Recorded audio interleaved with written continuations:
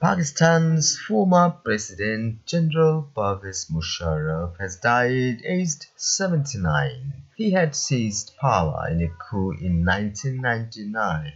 The former leader had been president between 2001 and 2008. He died in Dubai after a long illness. He had survived numerous assassination attempts.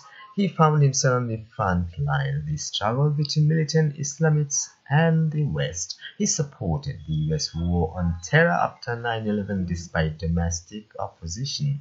In 2008, he suffered defeat in the polls and left the country 6 months later.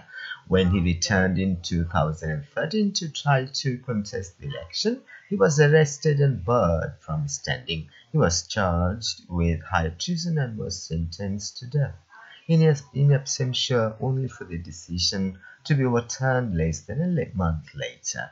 He left Pakistan for Dubai in 2016 to seek medical treatment and had been living in exile in the country ever since.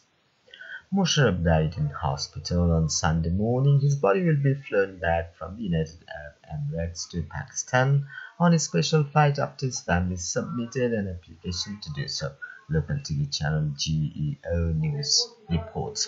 In the statement, Pakistan's military expressed its heartfelt condolences and added, "May Allah bless the departed soul and give strength to bereaved family." Pakistan's President Arif Alvi prayed for eternal rest of the departed soul and courage to the bereaved family to